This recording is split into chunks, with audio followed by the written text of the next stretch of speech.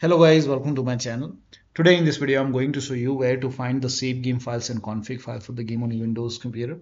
Now for this, open File Explorer, go to this PC, open C drive, open program file 686. Now open the Steam folder.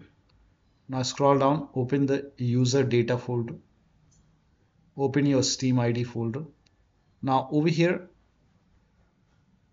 demo users, you can open this 3815860. I think this is the folder name. For full game location, that is 1984270. 1984270. Open this, and this is the save game files. To access the config file, go to this PC, open C drive. Now open users folder. Now open your username folder. Now open app data. If you don't see app data at the top, click on view, select show, put a check on hidden items, and then open app data folder. Open the local folder, open the game folder over here. Over here you can see graphics settings data. Open this folder.